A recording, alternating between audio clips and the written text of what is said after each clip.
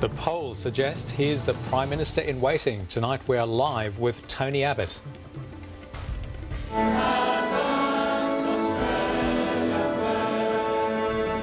Dumped once by his colleagues, does Kevin Rudd face the same fate from voters?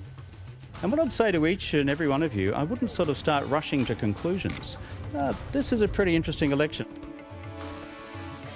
And tensions in St. Petersburg. Russia and the US remain divided over a Syrian missile strike. From SBS, this is World News Australia. Good evening and welcome to the program. I'm Sarah Arbo. And I'm Anton Enus. Also tonight, hundreds injured in a tangled mess of cars and trucks in Britain. And already a record number have voted in the biggest federal election yet. I'm pre-voting because I'm going away tomorrow for a wedding interstate, so I'm not going to be near a voting centre. Well, the campaigning is over and now it's up to the voters as election day looms tomorrow. The Prime Minister and opposition leader have ended 5 weeks of campaigning, both insisting it's still anyone's to win. Our chief political correspondent Karen Middleton joins us now from Canberra.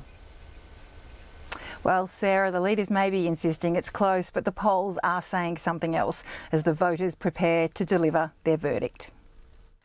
Their bodies dumped in an unmarked grave. Brian Thompson, World News Australia.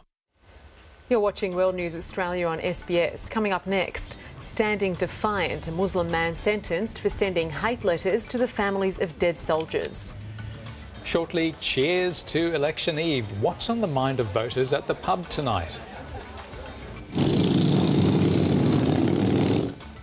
And later, rebels on the road, bracing for a bikie invasion.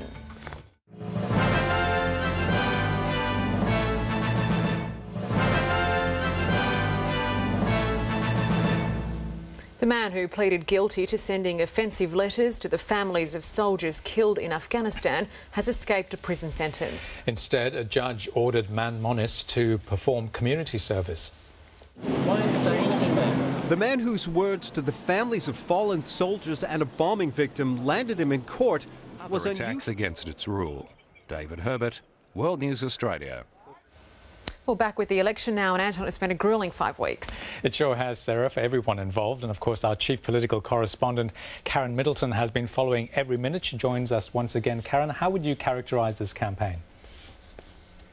Anton, it's been a very presidential campaign. Kevin Rudd guaranteed that. Difficult for the minor parties to get a lot of attention, the Greens included, but we've seen Clive Palmer Rebels are expected to stay in the West for about a week. Alan Rascal, World News Australia. Coming up next, Mike Tomalaris with Friday Night Sport, and Olympic officials send a warning to future host bidders ahead of the 2020 Games decision. Also, the inspiring story of a skier preparing for the Winter Paralympics.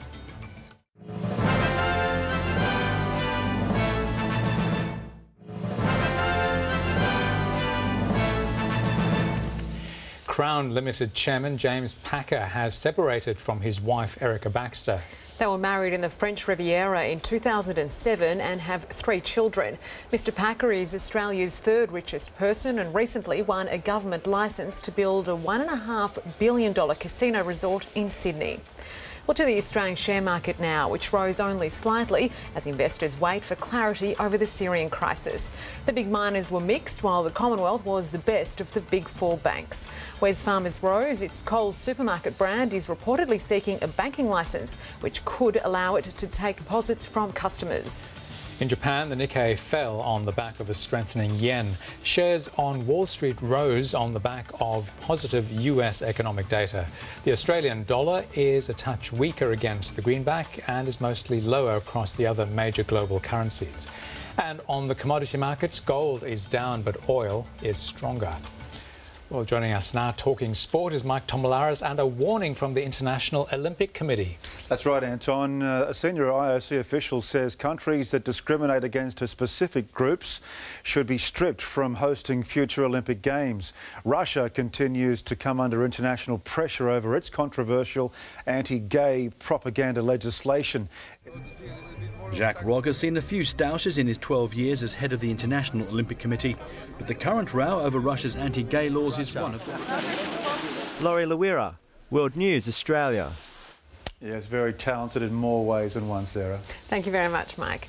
Well, coming up, the weather and Take 5, an irreverent look at how the leaders have emerged from the final week of the election campaign.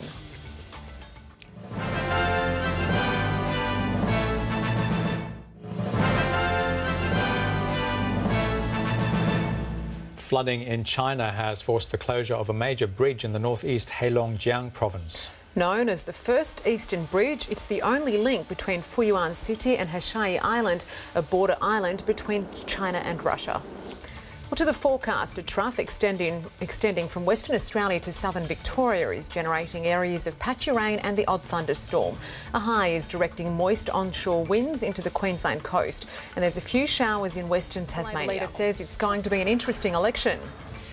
And that's the world this Friday. Our next bulletin at the slightly later time of 10:36 on SBS 1. And join us tomorrow night for a World News Australia election special at 9:30 Eastern Time on SBS 1. Check your local guides for times elsewhere. Good night. Good night. I keep stressing a lot can go wrong.